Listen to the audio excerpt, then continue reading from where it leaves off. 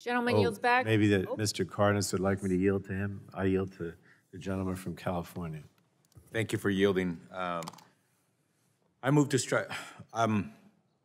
H.R. 1435, the Preserving Choice in Vehicle Purchases Act, introduced by my colleague from Pennsylvania.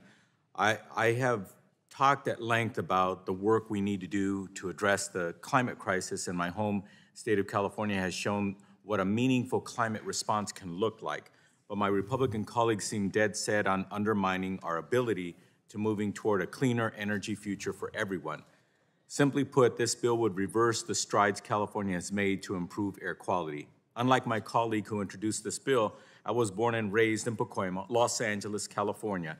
As a child in the 1960s and 70s, I remember not being allowed to have a choice to play outside because of smog alerts.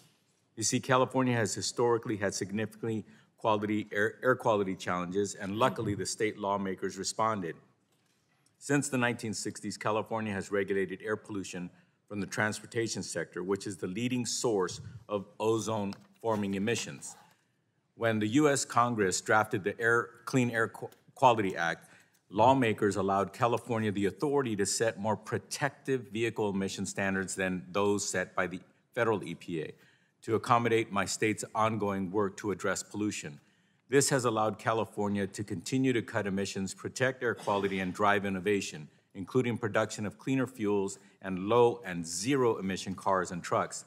As a result, California leadership some cars today are 99% cleaner than in the 1970s. I'll repeat, 99% cleaner car technology due to largely the what California instituted. As a result, we also have cleaner air, which not only means fewer days missed from school and work due to respiratory diseases, but also it means that unlike when I was a child, my children never had to learn about a smog alert. And my hope is that now and that my grandchildren, they also never have to learn about smog alerts. I want my grandchildren to be able to play outside. I do not want my grandchildren to be denied the choice to play outside. Unfortunately, today's bill reverses California's authority to enact clean air programs and attacks the ability of other states to adopt these standards. H.R. 1435 overlooks 50 years of life-saving innovation and leadership and erases decades of clean air progress. It cuts us off at the knees, our efforts to combat the climate crisis, and condemns Californians and all Americans, starting with low-income, hard-working people, to that air quality, the breathable air that we all deserve to have. I remember how much it hurt to breathe during a bad smoggy day when I was growing up.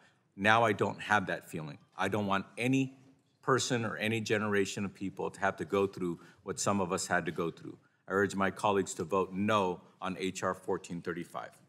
Thank you. And I yield back. Gentleman yields back.